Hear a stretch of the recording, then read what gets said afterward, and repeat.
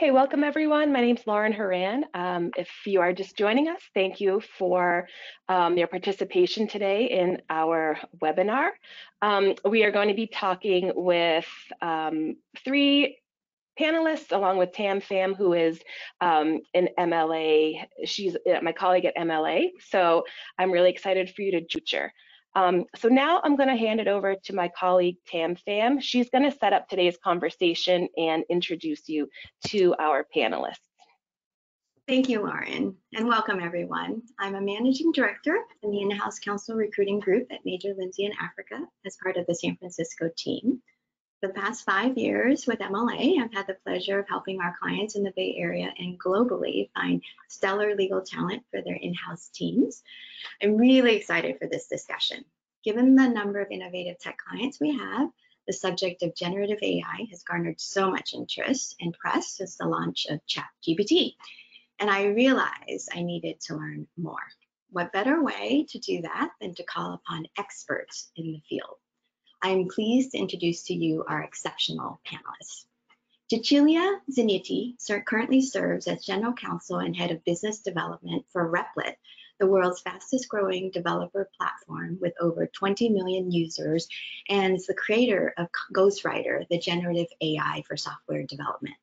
Before Replit, she was founder and principal of Ziniti Law, where she advised a range of venture-backed and other companies, including Health Tech Unicorn, a global ed tech company, and an HR tech provider. Before Ziniti Law, Cecilia was General Counsel and Corporate Secretary at Amki and Bloomtech.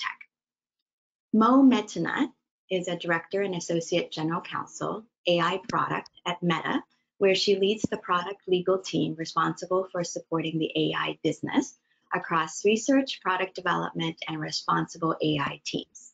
Prior to joining Meta, Mo was Corporate Counsel and Director of Business Affairs at Pandora, where she oversaw the company's royalty rate court proceedings in music copyright litigation. Before going in-house, Mo was Managing Associate at Oric, where she practiced intellectual property litigation and counseling focusing on copyright, trademark, trade secret matters. Bobby Ghajar is an intellectual property litigation partner at Cooley. Bobby's practice is focused on counseling leading companies in trademark, trade dress, copyright, right of publicity, and false advertising litigation. He has handled dozens of high-stakes litigation and appellate matters for some of the top brand owners in the world, and many of his cases have helped create legal precedent. He speaks and writes extensively on IP and internet issues, has co-written treatises on rights of publicity and trademark law, and has been quoted as an expert in numerous publications. In recent days, Bobby has been immersed in the world of generative AI, including litigating cases relating to copyright and trademark, as well as speaking extensively as an AI subject matter expert. Let's talk to these experts. Because not all of us tuning in are well versed in this topic, Cecilia and Bobby are going to give us a quick primer on what generative AI is. Let's start, Cecilia. Great, thanks, Pham, and thanks everyone for joining. This is a topic I'm incredibly passionate about, so very excited to dive in. So what is generative AI? So let's start with what is AI. So artificial intelligence is basically the use of computers or compute to mimic human intelligence in some way. Lots of ways to do this. So for example, an application of AI that Amazon, my former employer, used was figuring out exactly what size box for your particular package. You might have noticed you get something from Target, the box is randomly too big. Well, guess what? Amazon's applied a bunch of algorithms to make that judgment for every product. So that's regular AI. Generative AI is possible because of recent developments in technology. So essentially spending many years on analyzing lots of data, plus advances in compute, so the actual computing power to figure out, to do the quantity of mathematical analysis required, has unlocked the ability to actually predict, so generate. So generative AI comes from generate. It's where you can actually create the next step. So essentially, instead of trying to tell if a picture is a one thing or another. The famous example being hot dog or not, which is actually something that's used in the field of computer vision. It can actually create a picture of a hot dog when given a verbal prompt. And so generative AI can be used across a number of fields. So art is the one that gets a lot of play. So create a picture of this water bottle in the style of Picasso. Create a picture of the Pope wearing Balenciaga, which has got to be one of the best things. It's so good, I've got to show you. So that's art. There's also text. So if you're here, you're most likely a lawyer. I tell everyone I'm a wordsmith. My medium is words. I use Grammarly generative AI, which tells me I've written 10 million words in the last 2 years, which is kind of crazy. In any event, large language models and word prediction is also getting a ton of attention. That's what you think of with ChatGPT and Bard. Third category would be more like creating slide decks or creating any kind of work. So these different, I guess, ways you can apply generative AI, those are just different vertical domains, and you're going to see generative AI across all of them. My company happens to do it for code, which when you really think about it, code is really specialized language, right? There's a certain format. You might have a for loop, or you might have, writing a function. It's very sort of defined. Of course, this is a legal webinar, so contracts also very structured, right? You could learn on all the contracts of, I don't know, Nike or something, and be able to actually analyze what kinds of clauses or the limits of their IP risk or what have you, and be able to create clauses in sort of a pull down fashion. So that's my quick overview of generative AI. I do have a fun one, the Chihuahua or Blueberry that people always think of. So this is the kind of task that for a computer would have been very difficult, even just 10 years ago. About 5 years ago, predictive vision AI got really good, but it still has a hard time with this. And what you need to do is train the computer to actually see hundreds of images like this. And a human would say, okay, this is a Chihuahua, this is a blueberry muffin, and so on. That's actually one of the canonical problems in sort of pre-AI. So that was a whirlwind, but hopefully conveyed my enthusiasm for AI. It does. Let me add to that. If we could allow my sharing of slides, thank you.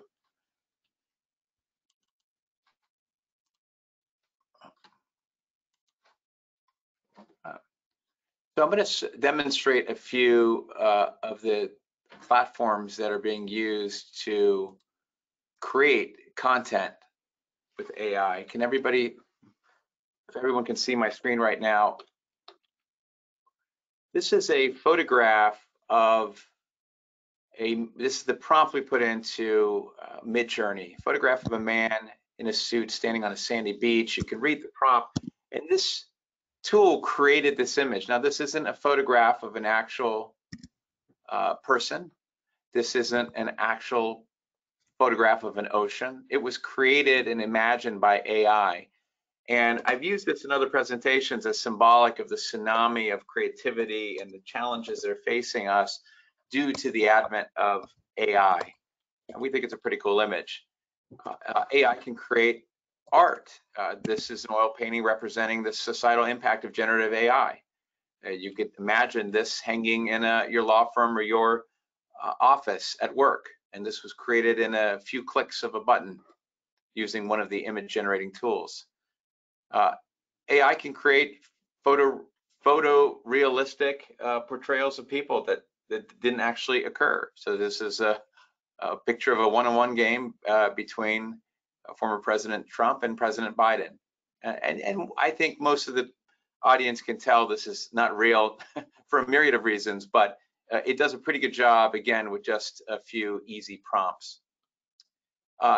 This one's a bit longer, but ChatGPT, which is publicly available and a very, very powerful tool, is very good at coding, writing stories, poetry, music, synthesizing. And here we ask it to write a children's story about an English bulldog named Monty who gets transported to another galaxy. And so it does it. And so for those of you who haven't played around with the technology, I think everybody on this panel would encourage you to do so. You're going to hear that there are limitations. There are some dangers. You need to go in with your eyes wide open. But the power is obvious. It wrote this story. It's a pretty good story. We've asked it to rewrite the story in the style of Dr. Seuss, and it can do that. It knows what that means. It's trained on Dr. Seuss's books. And so for those who are able to read the screen, you'll see it's a cute, shorter version of the story. Then we asked it to write a cease and desist letter to on behalf of the rights owners to Dr. Seuss. And it does a pretty good job of that too. And I think this is interesting for the audience to see, so we'll let this play out. It just shows and look how quickly it did this. Now, I'm not suggesting that you use ChatGPT to write demand letters, but you'll find that there are ways that you can use it to do things more efficiently. So those are a few examples. Now, one, you've all heard of ChatGPT. I think it's important to explain what GPT means. GPT is Generative Pre-trained Transformers. Essentially, these are large language models and a framework for generative AI, the chat component being that you can chat and interact with the tool. And so it's ChatGPT and the ready availability of this technology for consumption by folks like yourselves and us that makes this different. AI has existed for years. Generative AI has existed. What has not existed is commercially available products that allow us to use it so easily and readily. Thank you. That is really, really helpful. Even in my research, I think it's nice to get that sort of concise definition. Thanks both. So we can see how excited Cecilia and Bobby are about generative AI. What about you, Mo? How do you feel about it? I mean, I think just listening to both Bobby and Cecilia talk about like what we know generative AI can do right now is incredibly exciting. There are so many interesting use cases and future products that you can envision. I think where I get most excited is about the stuff that we still don't know about. And we have research teams at Meta working on various different projects involving generative AI, some of which have been published. But I know that when OpenAI launched ChatGPT, like that was just, I think, really a pivotal moment when it comes to generative AI, mainly because it put the technology not only at the hands of like tech consumers, but at the hands of like everyone you can imagine. Like everyone is talking about this technology, and that's just in the use cases that we like know of today. It's like there's a lot of excitement around it. But I'm really interested to see how this technology can be used in areas like healthcare or climate change to kind of help approach like difficulties and complexities that are found there. And I think that there's a lot of real potential that these technologies will be able to unblock for us. So I'm super excited about it. I'm excited to see what the new use cases come up and what startups and other companies are going to be working on to advance generative AI. Yeah, I mean, it sounds from all three of you guys, it's clear that AI will revolutionize creative industries, right? Like music, art, writing, and that's pretty obvious. How do you think it affects other industries? I know Mo mentioned, healthcare. Cecilia, like what other industries do you think it will really impact? Yeah, so I can talk about what I'm pretty deep on, which is software development. So Replit is a software development platform. We have 22 million developers globally, millions of users a month, essentially coding in the browser, similar to writing, Gmail, email in the cloud. And the application of generative AI to that, what we've seen from users, essentially just the ability to complete code. We've seen it take people who are not developers like me can be developers. So literally I can provide a prompt, create a basic workout app, and it's a real app. It's not a skin of an app. It's an app that would take your workouts and record them in a database. So people who are not developers becoming developers. People who are developers get anywhere from We've seen reports of up to 10x improvements. So there was a tweet from Paul Graham this morning that he said it was 10x. People who are the mythical 10x developer, and people talk about this with lawyers, people that are just that much more productive, that much faster at writing briefs, whatever it is. People who are 10x developers, even getting a marginal improvement of 10% speed faster, you can imagine the extremely deep impact of that. So the billable hour, people have been talking about the death of the billable hour since I've been practicing. Like, I don't think it's dying. However, am I going to pay a first year for an hour to write a demand letter when I could get it in 5 minutes, make 3 adjustments I'd make on outside counsel's work anyway? No. So I do think it will accelerate the trend of a little bit more self-serve on the in-house side, but that's something that good lawyers like Bobby have been adjusting to for a really long time, right? So I think the impact will be, it's not going to be the AI is going to take our jobs. I don't think that's the case. I think it's going to be, if you don't use AI, you are at a disadvantage, and your business and your career will eventually suffer. So I do have a funny example. I talked about being a wordsmith. If people want to see, like, I have both Grammarly AI for email, and I'm part of the Google Labs beta, which is a public beta for Google's generative AI. So I can show an example, but essentially, I don't want to understate the impact. I think it's like the internet. I mean, you can imagine for a while people had, WordPerfect. When I was a clerk, I had WordPerfect and whatever, but like literally the ability to collaborate that the cloud provides, that level of step change is what we're going to see. Oh, people want to see the demo? Do they want to see the email demo? I could show it. All right. I don't know the appetite. What do you think, Tam? Should I show the email demo? It's pretty quick. Sure. All right, here. All right, so I have a 5th grader. Very exciting. She's getting promoted to middle school. This is an email from her teacher. Teacher says there's going to be a clap out ceremony. It's all very exciting. And let me see what I want to reply. So I have Grammarly pre-installed in the browser. I can hit reply quickly. And then I get Grammarly asking me, what kind of email do you want to write? I want to acknowledge receipt, agree, confirm attendance. Let's acknowledge receipt. And there you go. Insert, send, thanks, and letting me know, thanks again, we're looking forward to attending, blah, blah, blah. I can hit send and done. Now, I went a little slower because I was doing the demo, but you can imagine that if I was doing this myself, that was 3 taps. That was impressive. Wow. Yeah. And I'm a mom, like my school, I have 4 kids, like all the schools are spamming me all the time. Like I need an AI just to tell me which to respond to. And then if they can respond for me and make me look more thoughtful, like, I mean, hell, like that productivity, even in my personal life, like it feels like a big advantage. So I see that playing out in basically every field. Wow. I love that. I need an assistant. Exactly. Mo, I wanted to ask you your thoughts about how AI is being used in-house and specifically at Facebook.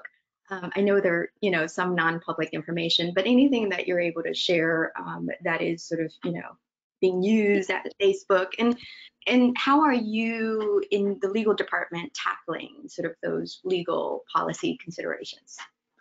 Yeah, so I will say Meta is definitely not new to the AI space. It's really a part of the fabric of the company, and it's been so for a really long time. We use AI across the business for things like ranking content, recommendations, content moderation, to help like identify and remove content standard violating content, and more. So we've been using AI for a very long time and across the business. We joke that all lawyers at Meta are AI lawyers because the AI is really the foundation on which many of our features and products are built on. With respect to Gen AI, there's definitely a lot of excitement at the company. I know that there have been public statements made about Meta and investments in Gen AI. Those are all very much TBD. We do have a newly formed generative AI org that is working on various new ideas, which is really exciting. And we are exploring and testing some of these concepts already. for example, I think some features and tools have been rolled out for advertisers, certain advertisers, in like a testing basis, to help generate backgrounds for advertisements, or provide different aspect ratios, things like that. And so we're definitely very excited about this space. In terms of legal's involvement in kind of wrapping our arms around this technology. Generally speaking, at Meta, we have a pretty large, like, cross-functional group of folks that review, new or updated features or products, and that involves people across legal, sometimes multiple stakeholders, but also like policy and civil rights, comms, and sometimes even more stakeholders than that. And so we're taking it like day by day, step by step, and just making sure that the right stakeholders are involved when it comes to reviewing these tools and their use cases. For Bobby and Cecilia, do you want to add anything with respect to the biggest challenges you see for legal departments, judging from what you see being used in-house?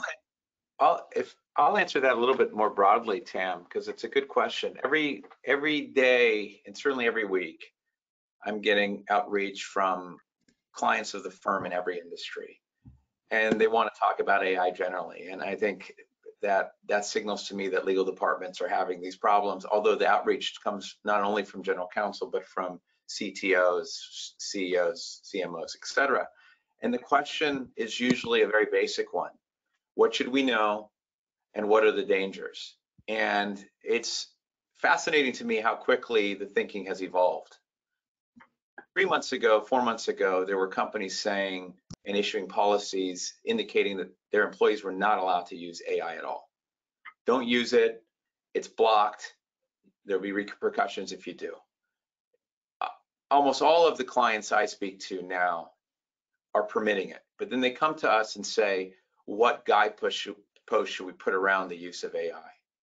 What policies? And so in conjunction with our tech transactions group, we've put together a model policy that we send to clients and potential clients, and then we're often engaged to hone it into their particular use case. Are they in the healthcare industry? There's some additional concerns. Legal industry, software, you name it. So that is an initial inquiry, an initial project that we have with almost every one of our touch points, and these are clients that I talk to and potential clients that I talk to. And so it must be perplexing the in-house legal folks. What should I do? How should we do it? And then relatedly, it's who and what. So the who is who at the company should be using generative AI for work-related tasks, and which or what platforms they should use. We've all been talking about ChatGPT. I think that right now is the gold standard among AI platforms and products. Will it be in 5 years? Who knows? There's a myriad of others. I think Cecilia could name a dozen or two, so could I. We've had clients ask us, what do you think about XYZ tool? And the first, and I'm not a technologist, I'm not going to be able to evaluate whether it's a good tool. I don't know what data set it trained from unless they tell me. I can use it. But what I usually start by doing is looking who's behind it, the reputable company, and what are the terms of service. And so I mention that because one of the first things people need to do before they allow their clients or employees to use a particular tool is to look at the terms of service for that tool. And we're going to get into this, I think, later in the presentation, but what you share with AI is important. That's the input upon which it's going to react.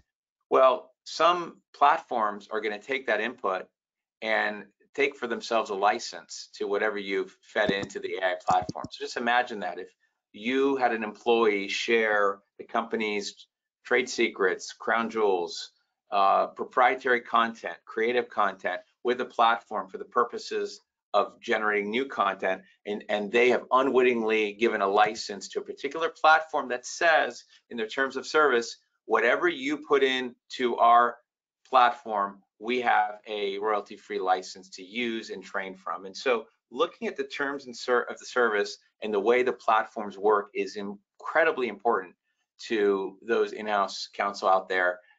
Some of the bigger platforms have had terms of services written and rewritten and revised, and we as outside counsel approve of many of them. We just have to explain them to our client, but there are a number of platforms and tools out there that I cannot recommend that our clients use because of what they say they will do with the data, or maybe just as alarming, what they don't say about that. Wow, that's really interesting. As just a follow up on that, you know, you're the IP expert. You know, what are those big risks when companies are using that generative AI with respect to IP? And then I think you're litigating some high-profile cases right now, right? My firm is, and some of my colleagues are, and I'm dealing with these issues every day for clients in the pre-litigation posture. There's a long answer to that question, but I'll start off with a short one and then we can explore it all together. There is a threshold issue about what and who owns AI generated content. That's an interesting issue to me. That's what I geek out as an IP attorney. And you create this beautiful content using AI. It could be a screenplay, it could be the images that you saw earlier in the presentation.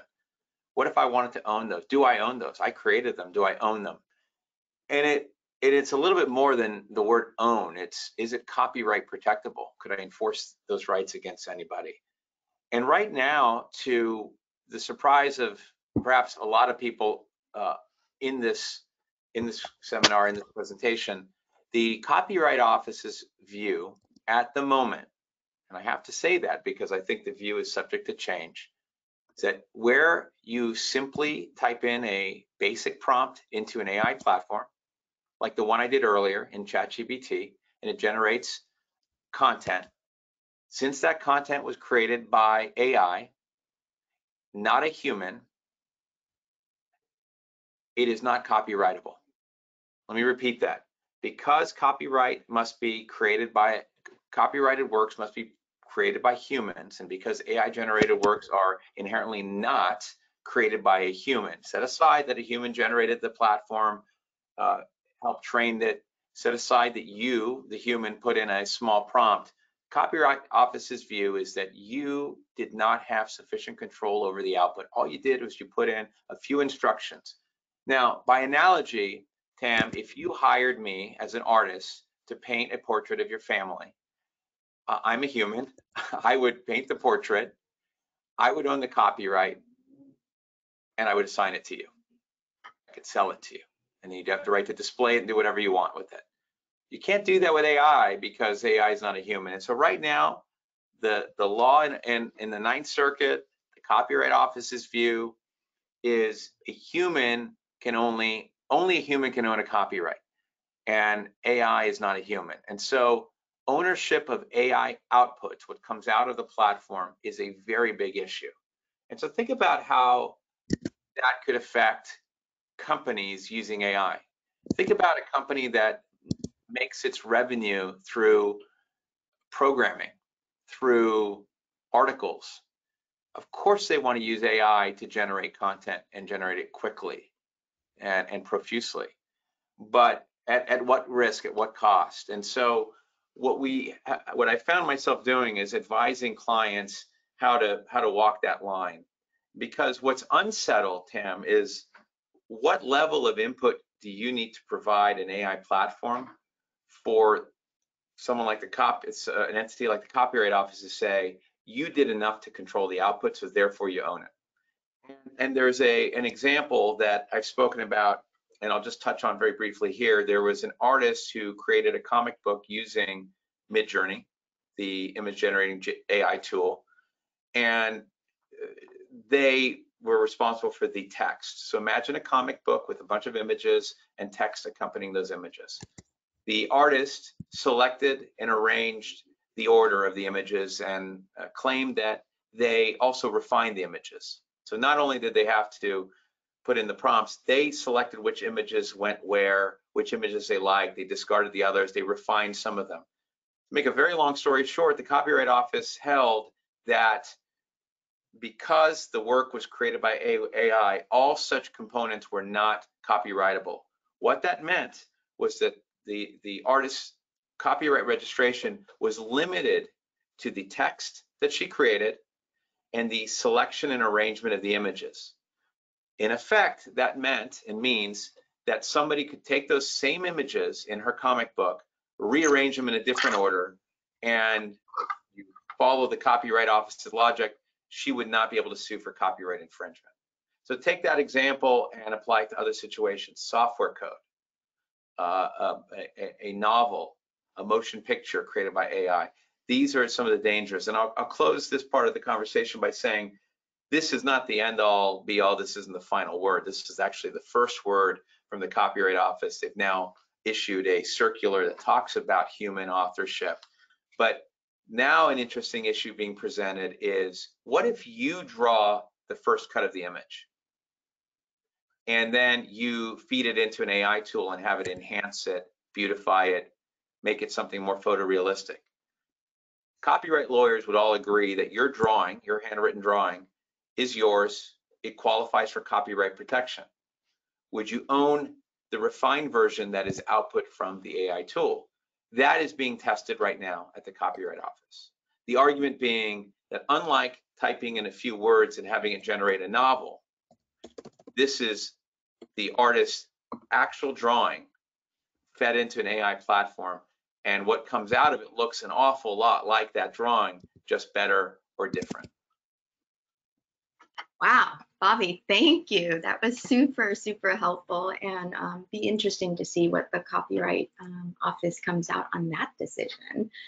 Mo, I have a question for you with respect to sort of the ability for, GCs and counsels in-house. How important is it for in-house attorneys to become AI experts? And how do they develop that expertise?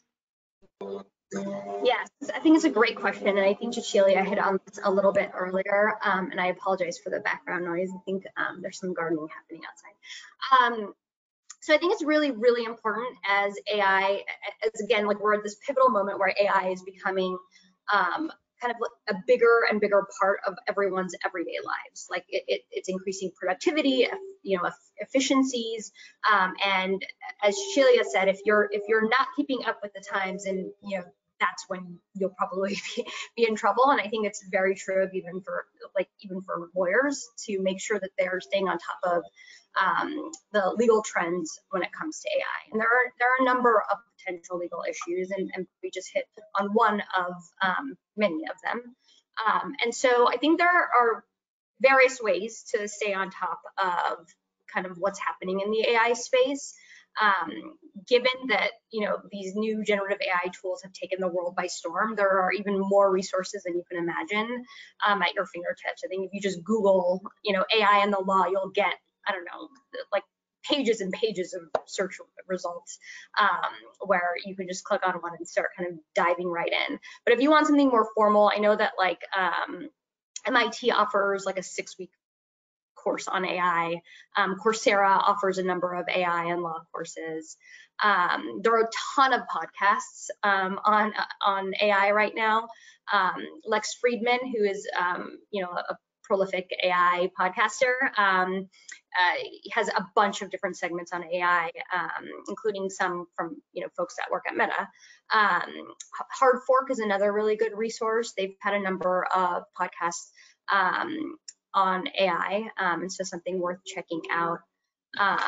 Really, like I think just leveraging Google search will get you kind of right what you need, and then you can take it from there if you want something more formal, or if you want like a to pick up a class at like a local university or something like that. And I know that given how much attention is on this space, there are more and more resources available.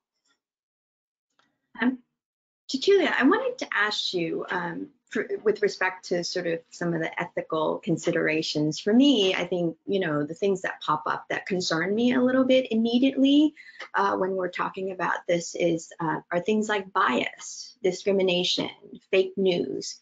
What are the biggest concerns for you, and are they insurmountable?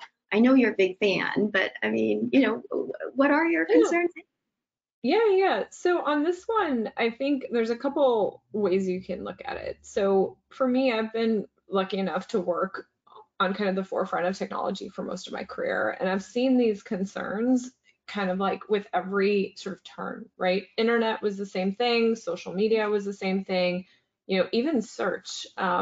And what I would harken back to is like when photography first came out, like literally like Kodak in like 1880 or whatever. You can find magazine articles being like, is this taking my soul?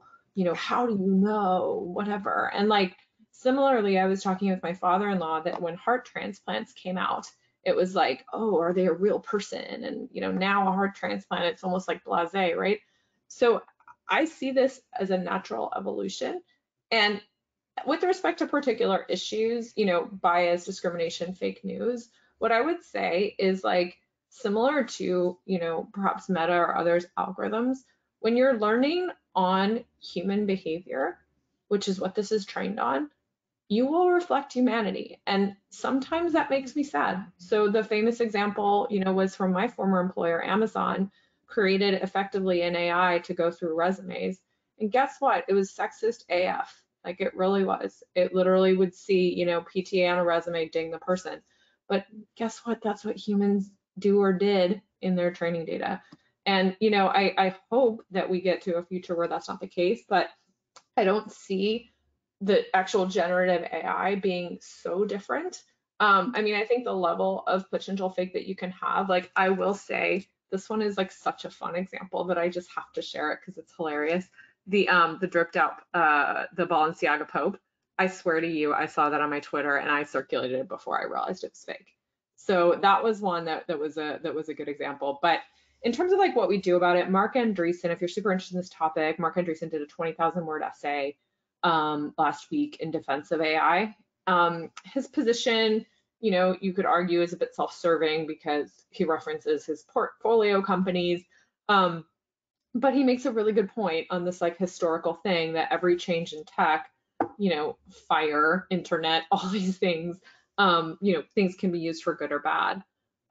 He makes a super interesting point, which is that generative AI could be used for good, right? For organizing, for marketing your nonprofit, for recognizing others' AI. So on the policy side, there's lots of interesting discussion. Sam Altman presented, before Congress on some of these issues, very, in an eloquent way. But I think the way that,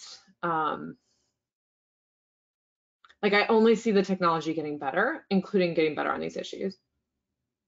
I chuckled when Cecilia talked about the resistance to technology. There was a very old case from the late 1800s that established that photographs could be protected under copyright law. I mean, back then the discussion was, what is a human doing? They're just clicking this contraption and it's creating this image. Why is this image protectable? And the Copyright Act was amended to allow for protection of copyright, to allow for protection of photographs. Well, and I was at the Ninth Circuit when we decided the Naruto case. Does everybody know the Naruto case? Oh my God, it's amazing. All right, let me share screen, Tam. I got to show it. It's so good.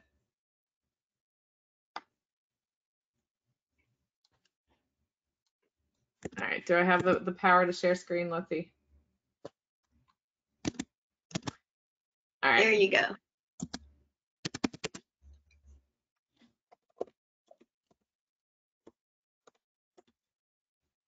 All right, so this selfie, is this not the most amazing selfie of a monkey you've ever seen? All right, so the photographer for this was denied the copyright because the monkey took the selfie, even though he spent hours in the jungle getting this all set up. But I think like Bobby's point is a really good one, which is that like as lawyers, you have the capability just as like an IP matter, and courts have the capability to apply precedent just like for anything else. So anyway, hopefully I made your day with the monkey selfie. That's hilarious. I love it. one of my colleagues was involved in that litigation. She argued at the Ninth Circuit, and it was an interesting argument. And that is one of the cases. And we are now in the Ninth Circuit. We're in one of the jurisdictions that have clearly held you need to have a human create the work to have it protected by copyright. If Congress wants to change that, they can, and maybe they will. But for now, that is the law. And then piggybacking on what Mo said, I think you can find endless content on AI out there. I know my firm, I've been pushing my firm to very big tech and forward-thinking firm, and so I have been pushing and pushing and pushing to develop our AI page. It's finally launched, but some of my colleagues are putting out free content for companies. There was a great Cooley Go article by some of my colleagues on top 10 things in-house counsel should know. I hate to only plug my firm. I know other firms are doing that as well, but look for the firms you work with or firms you want to work with to keep you in the loop on the latest developments. I know that we're developing a lot of content in this area. I've done podcasts, but it's important for you as in-house counsel to stay up on the latest and greatest. And as I mentioned earlier about the terms of use, which I find critical to the use of any AI platform, they're changing. When I did a first presentation nationally on AI earlier this year, I think it was in January, from that presentation to the one I did in February, terms of service of two of the major AI platforms had changed. Then from February to March, again, some of them have not changed since, but there is a lot of evolution in this area. And as Cecilia mentioned, there are subcommittee hearings on AI. There are different politicians putting forth their AI regulation bills. There's a whole discussion about, is AI dangerous to humanity, and should we regulate the development of AI? And so you can't go a day without seeing it in the headlines, and maybe deservedly so. But I think one of the points you're making that I would emphasize is, like, as experienced in-house counsel, or really any in-house counsel, like, these are not new problems. Like, I was reviewing terms of use for random software people were using when I was, a baby corporate counsel. And it's like, that's just the same, I remember when Instagram changed their terms of use, and, it was like this big uproar, and, they changed it. And so, like, it's the same, like, IP general, like, hygiene type of things, with a side of, like, yes, the law is evolving fast, but you can tell a bad set of terms of use, or at least I hope you train your team or have processes for that. You can tell those before AI. Like, we definitely, like, for example, I hate to call them out, but does anybody use the consumer website House to, with your pictures? Okay, if you read their terms of use, they can use your images in physical books. So the IP license is so broad that you post things on there, you give them a perpetual, worldwide, royalty-free, et cetera, license. And it extends to, which is pretty unusual for online platforms. Certainly, your major ones wouldn't do that. But for them, they're in the photography content, basically, business. And so that's what they've done.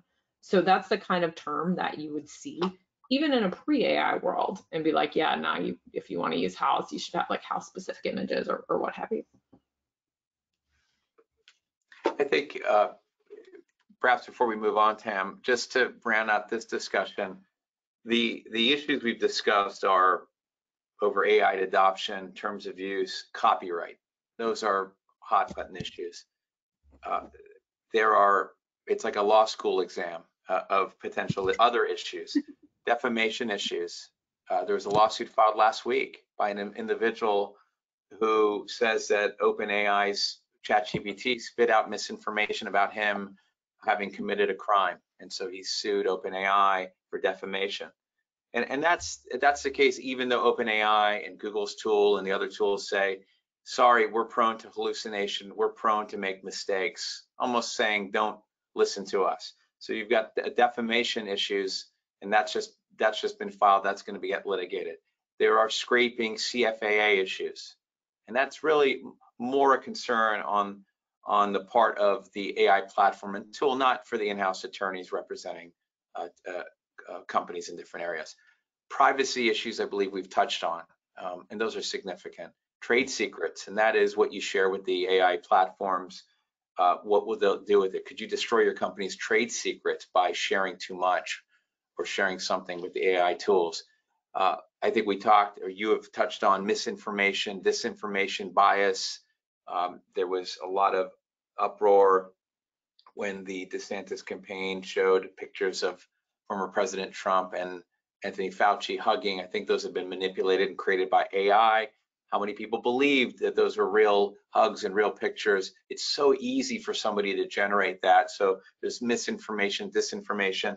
I'll tell a very quick anecdote for the lawyers, for all the lawyers on this call. You probably read in the legal trades a story about an attorney in Texas who was reprimanded because they used AI to write part of a legal brief and didn't bother to check the legal citations, and the cases didn't exist. And I actually personally tried that the other day. I had another AI tool try to summarize California law on false advertising, and I knew the seminal cases, and I wanted to see what new cases it might come up with. And it very confidently named 2 cases with F2D sites. I mean, they look like legitimate cases. It had a court, it had a year. I then sent it to one of my colleagues, and I said, I don't know if these are real cases, but take a look at these and cite them if they're relevant. I got a response back the next morning. These cases don't exist. There are no cases at those citations. So there is a huge risk of misinformation, bias and discrimination as well, and trademark issues. In trademark issues, there's one being litigated. Tam, you asked about litigation in the area. Getty, the owner of various stock photography, has sued Stability AI, one of the image generating tools, because they determined that Stability AI had trained on many Getty copyrighted images. And how do they know that? Well, they were able to get Stability AI to generate a photograph that actually had the Getty watermark on it. The problem is the image was heavily distorted, which didn't meet the standards and quality of a typical Getty image, and the watermark was distorted as well. And so if I can quickly share my screen, I'd like to show the audience just that image. Can I have permission, please? Thank you.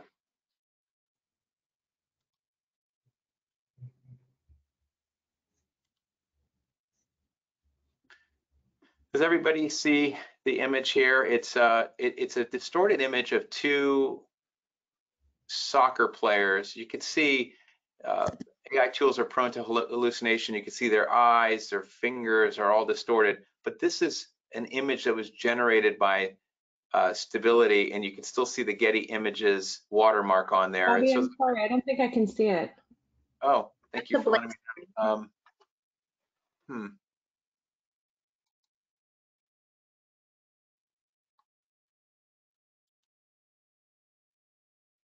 Yeah.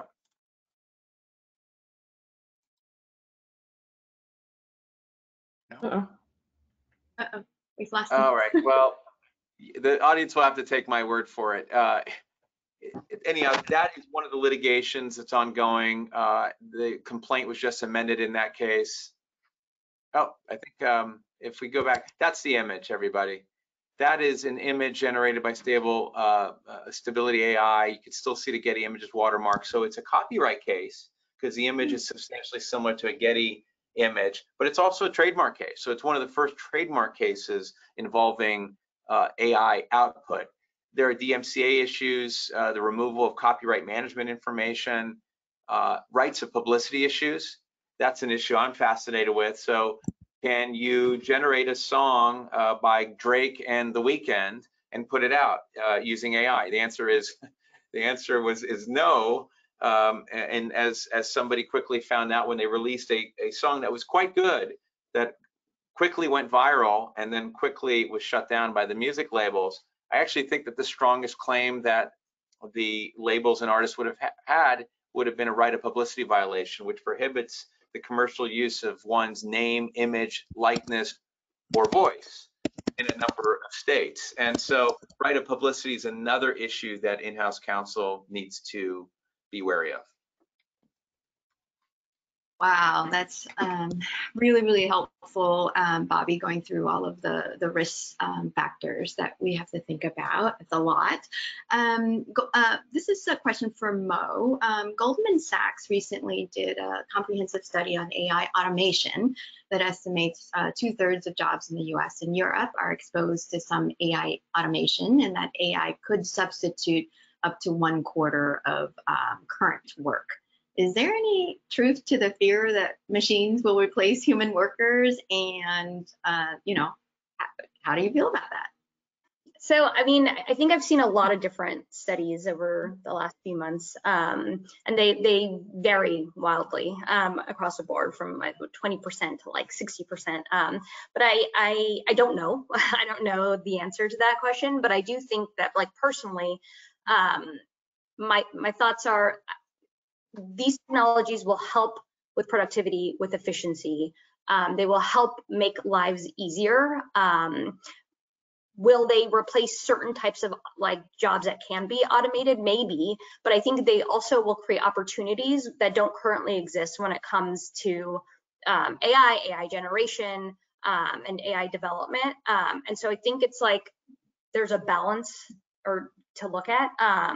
So like, I'm no expert in the field to know like what if any jobs will be or will be impacted, but you know, I think that the pros and the productivity and efficiency gains that people will see are going to outweigh the cons. And I think that, you know, there will be an opportunity for new types of jobs coming out of, you know, generative AI or AI just generally, and the advancements made in the field. So I think it's just something to, I don't necessarily put too much weight on these articles, just because I don't think anyone knows, and it's a lot of conjecture, but it's something that's interesting, and we'll just have to watch and see, you know, how everything plays out.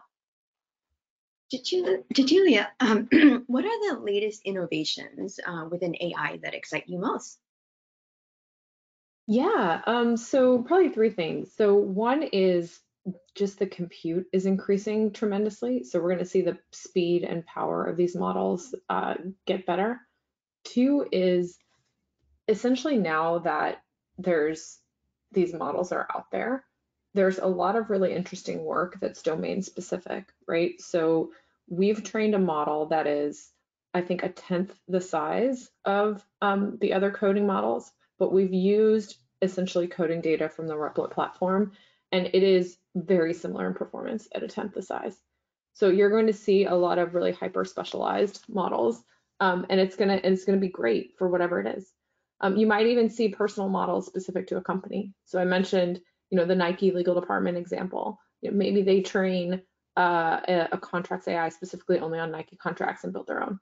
So that's a second trend that I'm super excited about. And then third is just, you know, this is a Maya Angelou quote, and this is one that Jasper AI uses a lot. They are basically AI for marketing copy. And I they had a Gen AI conference, and they had the quote all over the place, which was cool. But essentially, Maya Angelou says, creativity is not used up. Like, the more you have it, the more it's sort of like, it's like love, basically, that it continues to increase. And so for me, like, you know, I mentioned I'm a wordsmith. All of you, you're lawyers, you probably are, but having Grammarly or having Google Bard or ChatGPT or what have you, you know, even for things like product naming, I'm like, oh, give me some ideas for blah, blah, blah, or a team name for whatever. And it just sort of like sparks things. So I do think that the creative bar should get higher. So that's also something that I'm quite excited about. Bobby, what are you excited about? I mean, everything. I'm excited to be involved in litigation, defending the platforms. I'm helping clients get paid.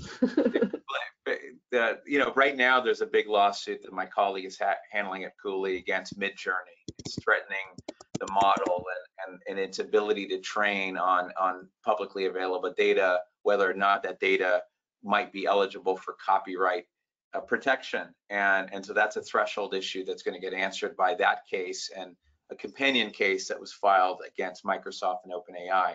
And being involved in those cases is thrilling. And I have always liked where technology outpaces the law just a little bit, and then the law has to catch up. And I remember I've been practicing long enough that I remember the transition from brick and mortar to online during the dot boom, and how everybody rushed to get .com names. It felt like they had to add .com to their name. If for those of you in the audience old enough to remember that, you didn't have a new company out there unless it had .com after it. And I'm seeing that now all over again, except at a grander scale. I view this as important as the shift from brick and mortar to online, and add in mobile to that. I mean, mobile has changed our lives too. And I think that this is tantamount to those. And now you're seeing a lot of companies rebrand themselves as AI companies. The same companies yesterday now are AI companies, and it's not a lie. It's not an exaggeration, but it's really an opportunistic way of marketing themselves, because a lot of companies use AI. So I'm excited to see where this is headed. Like Cecilia, I already use AI in my everyday life. I am pushing my firm. I'm on a committee for AI development within the firm. I'm on various task forces. I want to find a way to safely train off of work product. And I'm not speaking for the firm when I say this. I just think this is inevitable. Train off of your attorney's best work product, and in a closed environment, in a walled garden, so it's not leaking client data. Maybe you scrub the data. Imagine if you could learn from the best writers' briefs, the best jurists' opinions, and you're the one, your entity, your organization is the one training it. Imagine how good it would be. Imagine if you could train off of every letter you've written. It could write another letter in your style in a matter of seconds. And to me, that's exciting. I don't think that jeopardizes our jobs. I think it allows us to be more efficient. We always say, I wish we could clone this member of my team. I wish there were 3 of me some days, especially as like Cecilia, I have 4 kids. I'm being pulled in different directions. I wish I had more time. Well, this enables you to work more productively. And I think that's something that we're going to see introduced to the practice of law. Thank you. I can't believe the hour has come and gone, and I still have many more questions, but I'm certain the audience has some pressing questions as well. I will turn it back to my colleague, Lauren, for the audience questions. Thanks so much, Tam, Mo, Cecilia, Bobby. That was a really interesting conversation. I have learned a lot, and I'm sure our guests have as well. There's been a couple questions coming in. One is regarding training and learning. So how do we make sure, for example, college students still do their own work? How does a first-year associate learn how to write that demand letter? So if you don't mind, I'll just take this one because I actually have a hard stop, but I want to at least answer one question. So this actually is something that keeps me up at night too, because I have a 3-year-old son, and I'm very worried about his cognitive abilities as he grows up, and having these tools at just ready and there for him to use to write papers, or I don't know, I'm sure there will be other amazing use cases that'll come up where you can just have the computer do whatever it is that you should be doing cognitively.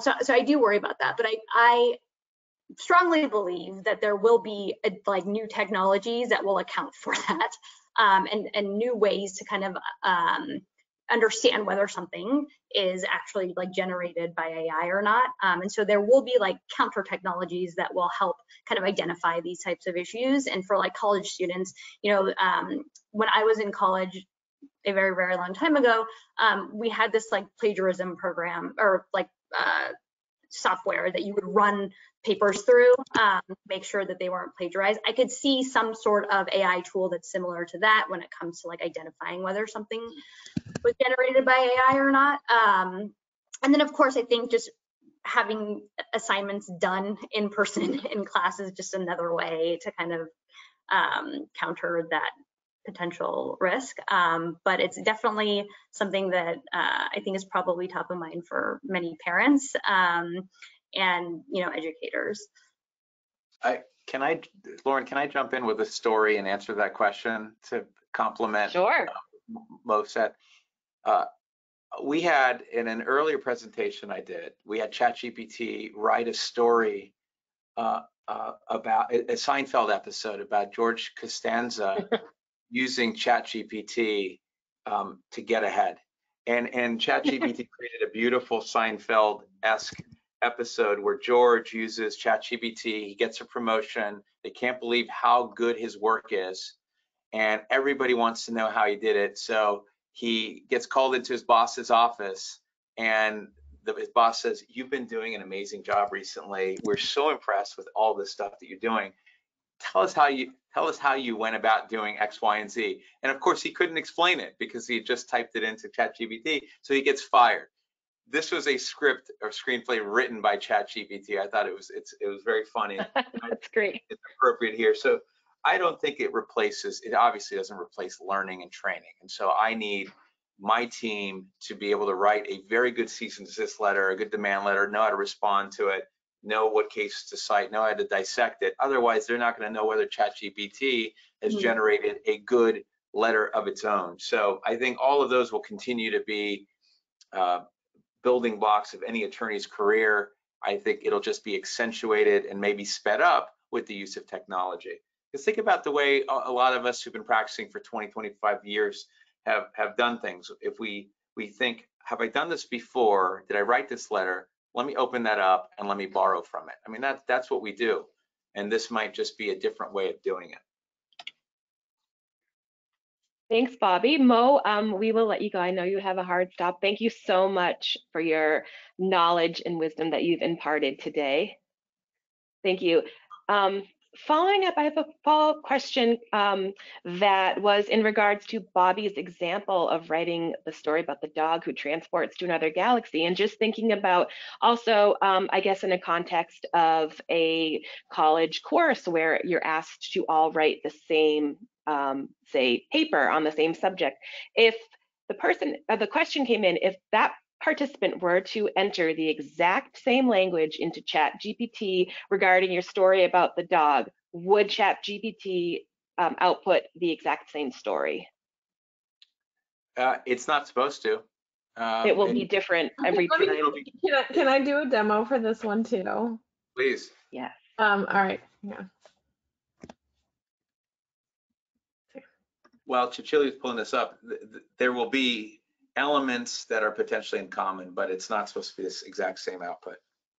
All right, so what I did was during this webinar, I wrote lawyer at her desk, enjoying an informative webinar while also having a sparkling water, which I was doing in the public right now. Sun shining into the room, photorealistic from the point of view of the camera, brown hair, red lipstick. So it did pretty good, but you'll see I can generate again and say, you know, blue lipstick, and it'll be slightly different. So we don't know what components it'll take. So in the story example, it's very like, so AIs are what's called non-deterministic, and like that's what actually makes them bad for some tasks and search better, is that you actually don't know what you're going to get. The comparison that I use is like, it's a smart college student that has read all of the internet and is a little overeager. So you see, this is like, it tried the blue lipstick, it got this one, just like really threw it off. The blue just like did not know. But the point is like, you don't actually know what you're going to get, and you can like actually, you know, basically like vary it a little bit each time. And that's actually sort of a feature because it's a little more natural, but it's sort of the downside if you're expecting a search-like experience or you're expecting like an actual case to be cited. That's really interesting. And I did have some questions about concerns over compensation for use of AI-generated content. If the AI models, they draw, curate, reincorporate human work without permission from or compensation to the humans who created the original content. Do you have any thoughts or opinions on that? It's Cecilia, do you want to? No, go ahead. You go. That is it's a somewhat difficult question to answer. It's also at the heart of some of the litigations that we're handling. So I don't want to comment too broadly, other than to say, I think everybody on this panel and in the virtual room would agree, You can go to the library, and if you have the capacity to, you could read every single book in there, and you could learn from it. You could read every manual, you could look at every photograph, and you would use it for inspiration. Nothing under the law prohibits you from learning off of copyrighted material. And some would argue that that's what the AI platforms are doing. They're just learning from what's out there. And whether it's copyright protected or not, it's fair use for the platform to do that.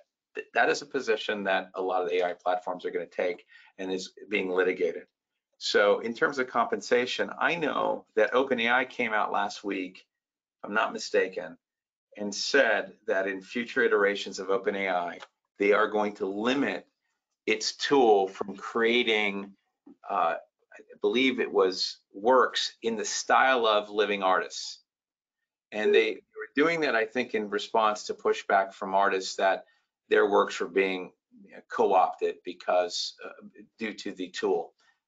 Whether other platforms follow suit remains to be seen. But I think OpenAI's change may have been in reaction to some of the pushback from creators who believe that their works are being appropriated. Now, what's important to come back to, and the copyright lawyer in me feels obliged to say this,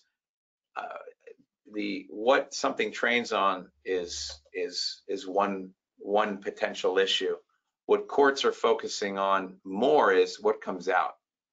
And if what comes out of the AI tool looks like your photograph, Cecilia's software code, etc., then that will be subject to traditional copyright infringement analysis, which asks, is there substantial similarity? So I know that wasn't a direct answer to the question, but that's my attempt. Cecilia, did you have anything to add? Yeah, I mean, I think what Bobby is saying just reinforces what I said, which is like the application of law from precedent is not different, right? So in the example that Bobby gave, you can go to a library. Yeah, you can't break into my house and read my diary and create something from my diary. So, you know, or similarly for a corporation, Apple doesn't let you get within 50 feet of the building if you don't work there. So, you know, there's definitely those kinds of, like the access and substantial similarity test, like the access is clear. And if you don't want access, then you have to be careful how you license your stuff, right? So we're an online coding platform and we allow you, you know, it's default MIT license for open source when you actually use our free product, but it's an incentive to use the pay product that you would have essentially the private environment. Big deal in an enterprise space. If some of you work in enterprise, I noticed some of the entities were from pharma. You know, obviously having like a virtual private cloud and protecting your data, you know, it's the reason we're using, you know, GoToMeeting here, like enterprise are a little more secure. And I would put law firms, you know, in that bucket, right? But ultimately, I think, you know, the people who innovate and figure out how to learn from your own stuff and generate is going to be a big deal. Now, is there room for something creative the way that, you know, iTunes came out, right? Because I remember I was in college when there was Napster, right? We had, you know, communal servers for every song you could ever want on Napster. I didn't personally participate, but there were definitely people that did. And not people that are like, oh, they're criminals or whatever. It's just literally like iTunes, where you could actually legitimately license music didn't exist. And so you can imagine someone, you know, Andy Warhol or, you know, a living artist, Ann Geddes, you can do Ann Geddes baby pictures or whatever in these things, being like, okay, you know, you want something in the style of Ann Geddes, then I get a cut. So it's very similar analysis. Those of us who came up in tech trans, it's the same analysis as before, where it's like worldwide royalty free in all mediums. Okay, this is a medium. But if you actually, you know, Netflix, I was talking to a lawyer from Netflix, you know, they slice and dice. It's the bundle of sticks metaphor for IP, right? You slice and dice it many ways. You can imagine, you know, for AI training being one of the bundles that gets looked at, similar to kind of offline distribution online, the house example for books that I mentioned. Thank you so much. I think we have time for one more question. And Cecilia, I know you mentioned earlier in our presentation that you don't think like kind of like the doom and gloom of AI will result in, you know, people losing their jobs. And I wanted to read a question focused on the legal field, and this person asked, a friend who is an equity partner predicts that legal research will be performed completely by AI and replace junior associates within 1 year. Predictions on this? Do you think this will, if and when something like this might happen, both in legal and maybe like in a broader kind of context of roles such as research? Yeah, I mean, look, like I was in law school, in my first year of law school, when we did LRW, legal research and writing, like they were still debating if they should show us the books, like to like pull this down. And like we had like the Lexis rep and the Westlaw rep in the room and whatever. And it was like, I think they like did a college try and showed us the books like once. Did I ever use the books? Like, no, that's ridiculous. Why would I do that? And so like, did that get rid of first years? No. Like I do as a GC, do I not love first years on my matter sometimes? Like, yeah, I mean, it's sort of annoying, but it's really more about like which first year. Because I think the first years tend to use these tools more and actually like for some of the tech forward stuff that I'm working on can actually, be better in some ways. And so I mean, a year is going to be too fast. Like there's too many live big litigations or matters, but I do think firms that are forward about it will win more business. I also, I think as I mentioned before, I think it will accelerate the trend of in-house doing more. But I think you just have to get better with AI, get better at research. Cecilia, you've just dated me. I actually use those books in law Did school. you? Yeah, well, I see that, and like now, like you want them in your office to like look smart and all that, but No, anyway. we actually had to use them. Really? Oh, that's so funny. Yeah, no, I mean, it was like that. And I think we, when I think back to undergrad, we didn't have Wi-Fi in the classroom, so I'm like, okay. Well, I had to use not just the full sets, right? Because there are supplements that come every year or 6 months or whatever. So that was the complicating part, right? So you find it in the books, and then you had to go look at the supplements, and then you had this huge, massive, table full of books out. Yeah, no, we were taught that. We had to do it. That was sort of, exciting. This was so Bobby? fun. I love this stuff. Yeah. I could talk all day. It's really interesting. And fortunately, we're at 15 minutes past the hour. I mean, I think this is fascinating as well. And I think we should reconvene with everyone in a year and kind of see where AI has taken us. And it would be really interesting to get this group back together and kind of make this an annual event. I'm sure things will be so different a year from now than what they look like today. So I just want to thank you, Cecilia, Bobby, Mo, Tam for moderating. This was, again, an excellent conversation, and I hope everyone got a lot out of it. And we will be sending out a video of the presentation as well. We're sending a link to the recording so you can watch it. And if you have any other questions, you can follow up with us from the email. And thank you again for engaging, everyone. Thank you so much for your time. And hope everyone has a great day. Thanks all. Thank you, Lauren. Thanks everybody. Thanks, Bobby. Thanks, Tam. Thanks, Lauren. Bye. See you next year.